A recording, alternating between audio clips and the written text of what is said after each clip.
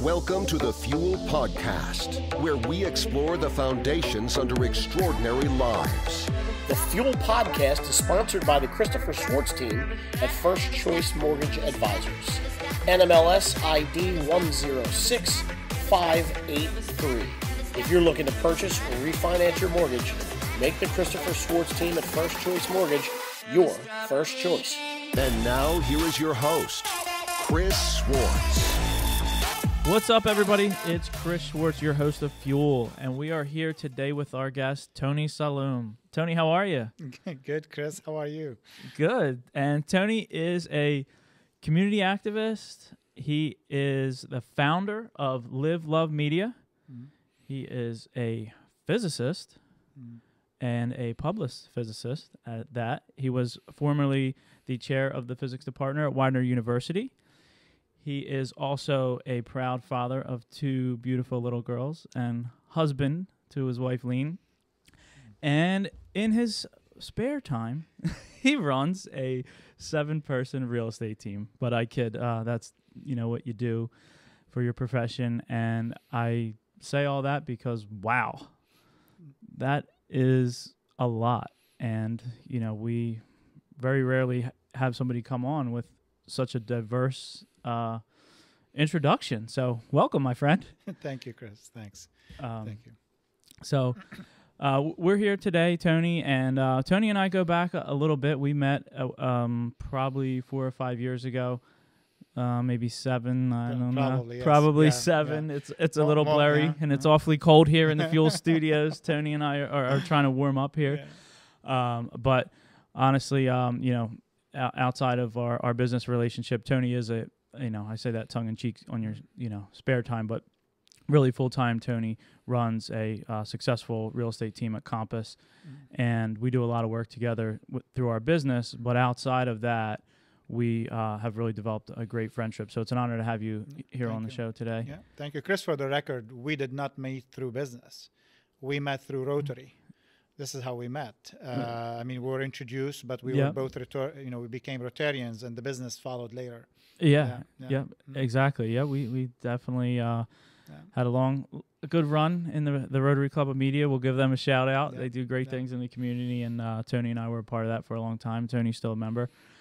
And so, Tony, what we do here on Fuel is, you have, like I said, a very diverse background. So many things. I don't think I've ever use the word physicist and realtor in the same context. So you've got a pretty unique story and,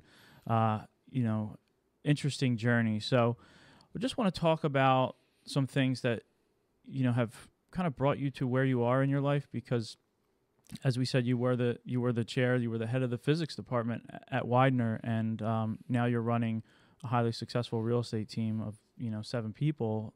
So what's your fuel, man? We want to hear your fuel story. So how'd you end up here, and is there anything in your life that sticks out that kind of really drives you? Yeah, no, thank you, Chris. If you want to get to the fuel part, that's obviously pretty deep, and it goes honestly, the fuel part, it goes way back. It's you're mentioning me as being professor and chair department, but my fuel is deeper than that. It starts really in my childhood, and really thank you for the introduction. The first few things you said that about me being a community advocate in a way, that is my fuel. I just who I am. I tell people, I say, I don't see life anything outside of simply something that I share with other people. So the community is really what helps me make sense out of life, and what drives me to live this life, wake up every day and just kind of push the envelope.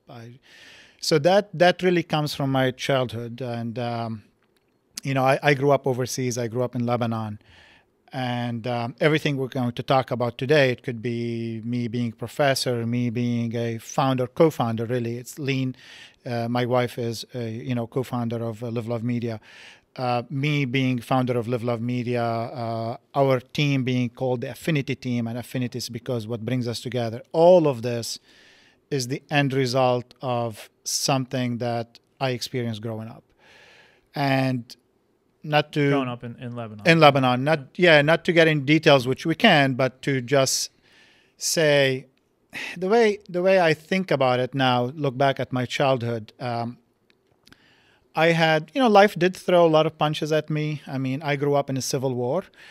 Maybe some people may not want to call it civil, but let's say I grew up in the middle of a brutal war that was happening among the people of the country, and I happened to be living right next to one of the main bases. So I've seen the ugliest side of war.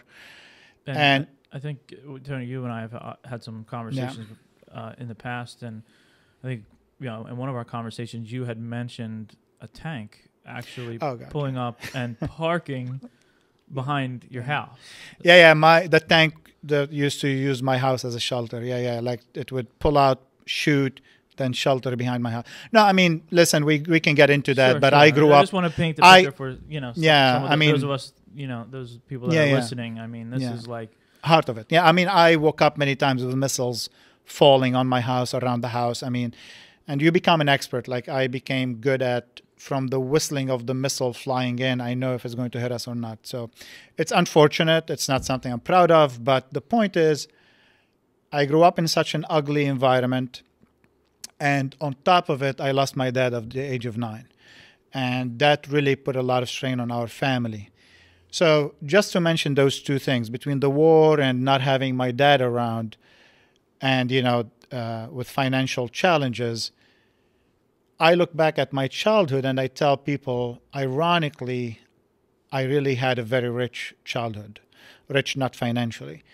And when I look back, what I realized, what was beautiful about my childhood is the community. I tell people, I lost a dad. I somehow had 50 dads in the community. I grew up in a community where everybody knew everyone's business. And I don't think I would be the person I am today, who I'm very proud of, very happy with who I am today, if I didn't belong to such a tight community. And today, everything I do in my life, it's me and my wife, Lean. Everything we do is based on that. Everything we do is, how can we raise our children? We have 2 young daughters. How can we raise our children to be part of a connected community where people not only like each other on social media, not only show the good things happening, but actually know the pain of each other, know the struggles, and be there for each other. This is my fuel. Oh, okay. That's a lot of fuel. I mean, that is. And so as you think about that, because your community there, in Lebanon, it looked much different, I'm sure, than your community here in the States. And I don't know if we want to say where Tony lives, but he lives in the area. And how are you able to connect and still have that sense of community in such a different environment? First, I mean, Chris, I want to be clear. The environment, the society, the community we live in today is very different from where I grew up. And that honestly very little has to do with the location, like the country. I think simply life has changed. The community, even back home, has changed a little bit. So I think life has changed in general. Connections have changed. I mean, social media didn't exist when you and I were growing up. Right. And I think, social media has an effect of how people interact now. It became a little shallower than before because people tend to like each other's posts, but some relationships, end there. So things have changed. To your question, yes, we live in a community, society today, very different than what I grew up experiencing, but that's mainly has to do with simply society has evolved. It's not about the country.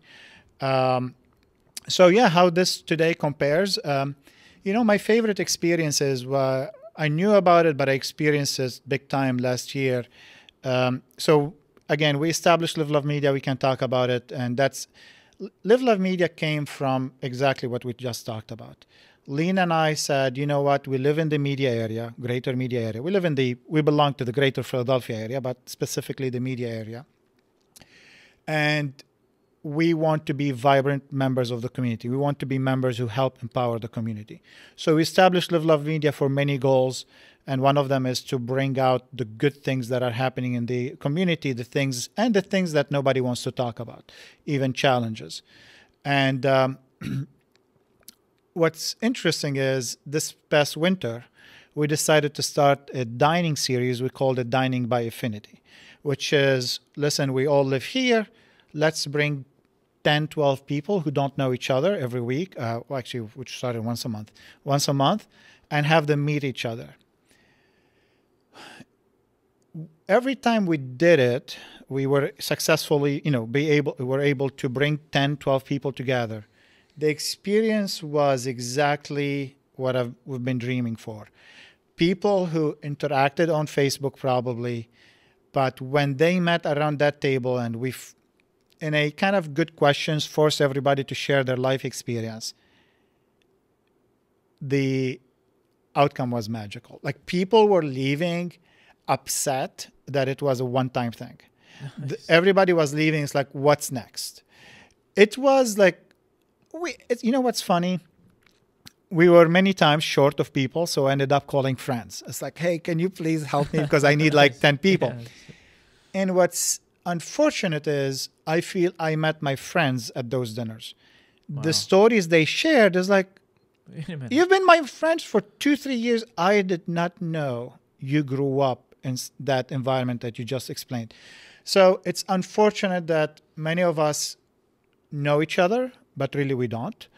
So, but unfortunately, back to your question of where we live today, the community we're in today and the society, it was so difficult to bring 10, 12 people together and say, listen, we're going to have dinner together. You don't know people around the table, and we're going to get to know each other.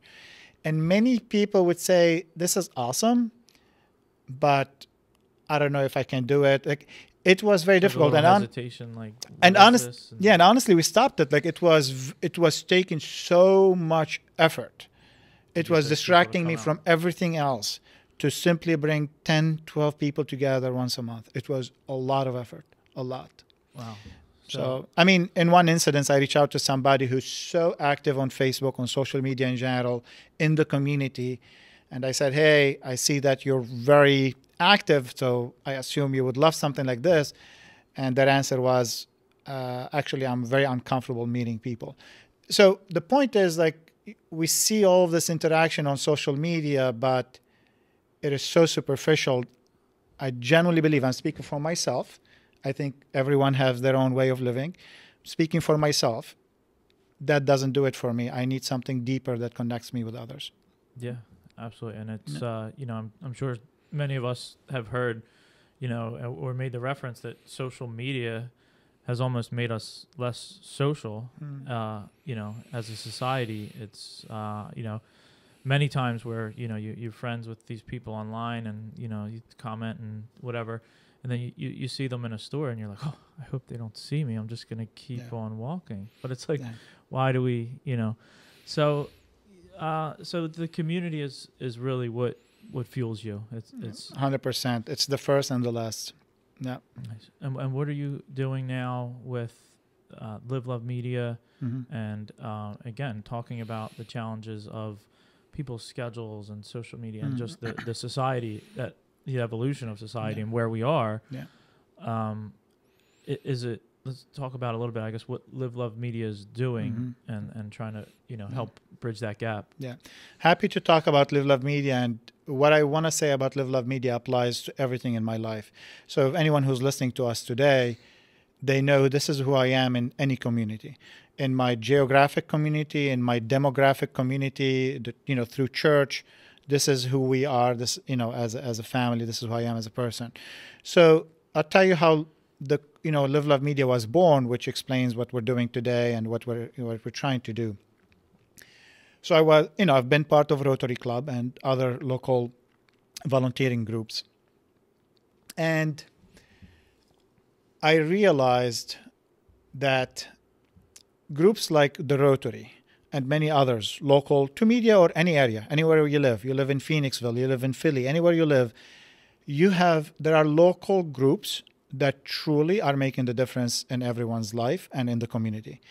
They may not affecting your life directly, but the fact that they're empowering the community, they are affecting your life. And your community is beautiful, your community is strong because of those groups. Unfortunately, talking about those nonprofits is not a topic of interest to social media. It's not sexy, it's not controversial. What really gains traction naturally, and I'm not blaming anyone, I blame myself, I'm also drawn to controversy. What gains traction naturally is controversy. So what I started to realize, like, hold on. The clubs these groups I belong to and the other groups I know about, they're doing so many great things nobody knows about. Not only nobody knows about, if they post on the main local social media pages, they may get a couple of comments. But then somebody posts about chasing a fox in the area, you get 200 comments. Somebody posts about like a restaurant in a lawsuit with another restaurant, you get hundreds of comments. But genuinely, truly, the groups and the people and the volunteers, the folks who have sacrificed from their life to empower the community, you cannot get their message out. Thus, Live Love Media was born.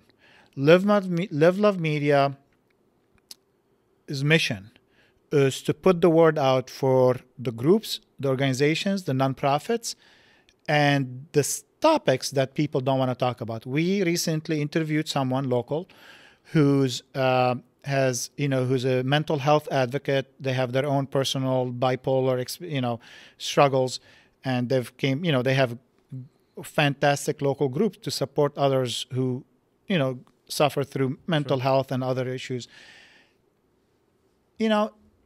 That's tough to push on the local social media pages. We interviewed the person, we published their video, we pushed it. I'm very proud to say we had 4,000 views, over 4,000 views of this video. Nice.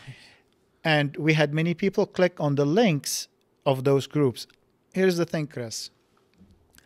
Out of that, if one person who needs help, who struggles with mental health, reach out to those groups and ends up getting help and becomes healthier and probably not end up risking their life.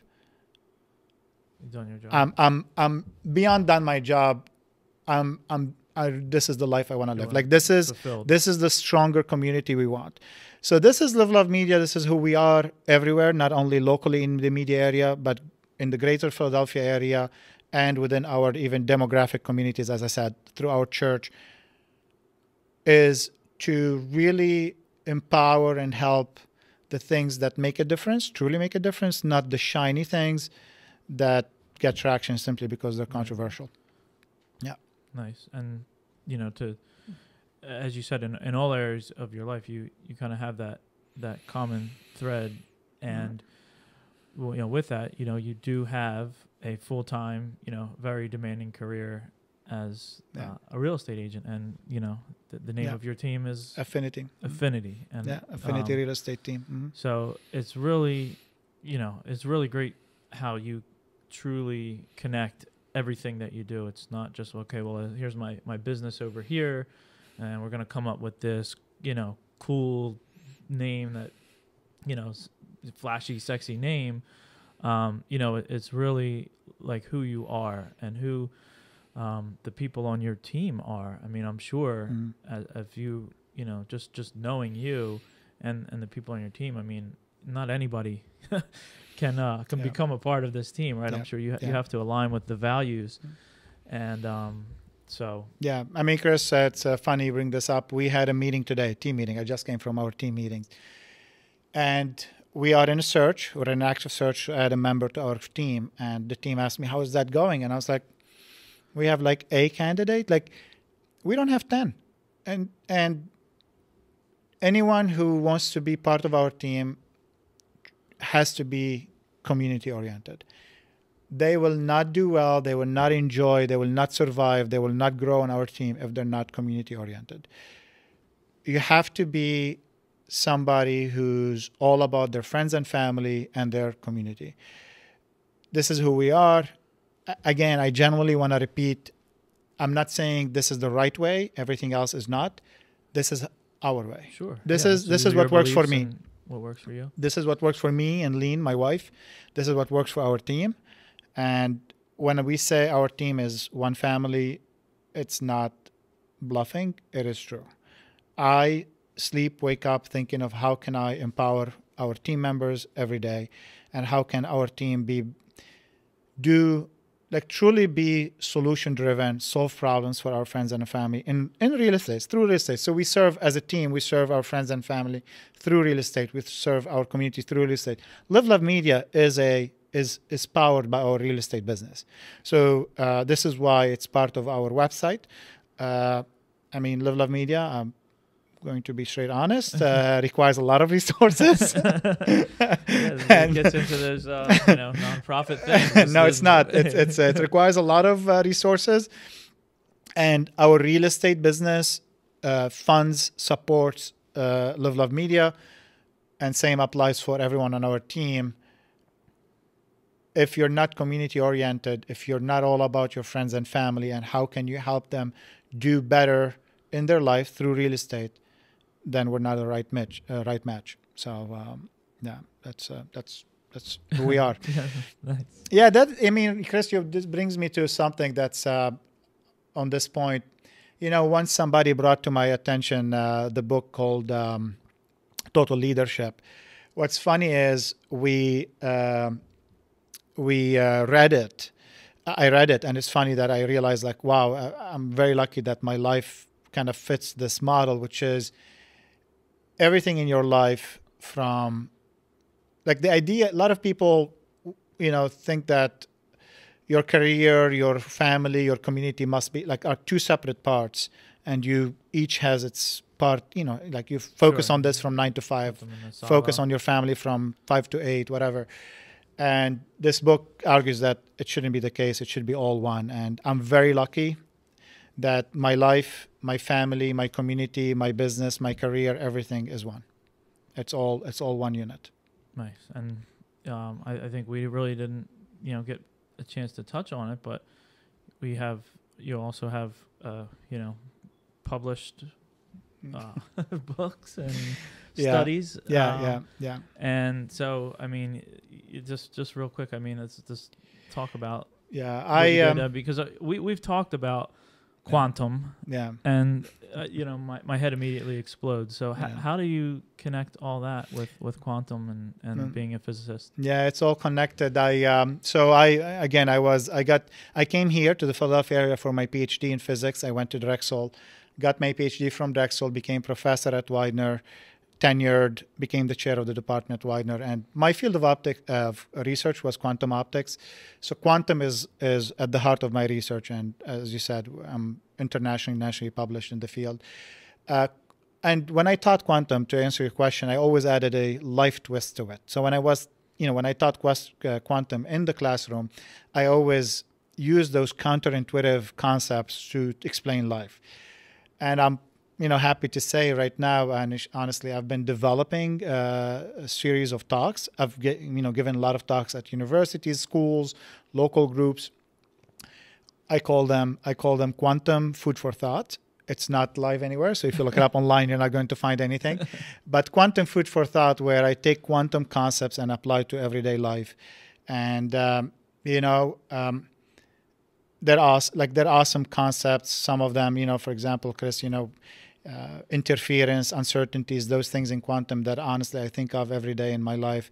You and I have met, interacted, and for somehow our interaction has been constructive. And this is how it is on our team. On our team, we have a slogan, we call it, which is a quantum slogan. It's 1 + 1 = 4. Because quantum teaches us that if two units are perfectly coherent, the outcome is quadruple. Like one unit and another unit, the outcome is not 2, the outcome is 4, if they are well coherent. Unfortunately, if they are opposite in terms of coherence, then 1 + 1 is 0. So on our team, in my life, I try my best to keep it 1 + 1 = 4. I love it. So, Nice. All right. Well, Tony, thanks so much for sharing all that. And now we're gonna hit you with a little rapid fire. okay. So it's real simple. Basically, you're stuck on an island, and we're gonna ask you 3 questions. Okay. That's not starting well. Okay. Yeah. All right. The first one, and this can be anyone. This is going to be outside of your friends and family, because we would all, of course, take our loved ones. Who would you take with you? And it can be a celebrity, it could be somebody fun, it could be anyone. Who would you take if you could? And your friends and family are obviously, we know they would be there.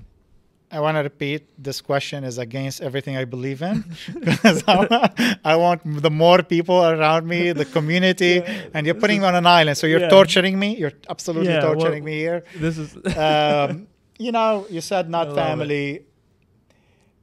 First, I'm going to say I wish I can have a conversation with my dad. I lost my dad at the age of 9. I wish he can be with me. I have a lot to ask him. But to respect your question, you're not allowing family. Oh, man. I don't know. I love people who are bigger in life, have ideas bigger than life, and they are well-traveled, have experienced all cultures. And, I'm going to stick with my own name, Tony, and go with Tony Robbins. I would love to. Nice. I would love to have a guy, have a good conversations. Yep. Definitely. Yeah. Awesome. So we're Yeah. taking Tony Robbins. All right. And number 2, what's a book that you've read that's had an impact on your life that you want to share with our listeners that they could maybe get some insight out of? It goes against my favorite book goes against the island idea. Okay. My Not the only favorite island. the book that changed my life. Many have. One that changed my life a few years ago is How to Win Friends and Influence People. Okay. It made a huge, subtle, powerful impact on my life. Nice. Awesome. And the last one's a fun one. What food do you have to have? What are you taking with you? I'm an easy eater. I'll eat anything, but I won't mind grabbing anything out of that water and eating it. I grew up just eating seafood at the beach, and I will happily do that. Yeah, nice. Awesome. Well, Tony, thanks again. If people want to connect with you, if they want to find out more about Live Love Media, about your real estate team, anything that you're doing, how do we find you? Where do we connect? Yeah, the affinityteam.com is our website, or livelovemedia.com, and they'll find us there. And it's happy to connect. Just keep in mind that the more connections I have with people, the happier I am. So bring them on. Let's be better connected and be prepared, because I want to share my pain, share my struggles, my happy moments, and all of it, and hear yours as well. That's how I want to live. Awesome. Well, you guys heard it. Reach out to him and connect. So on that note, I just want to thank you for listening to the show today. If you got something out of this, do me a favor. Go ahead and give us a 5-star rating there on iTunes. Share it with your friends and family. And we're out.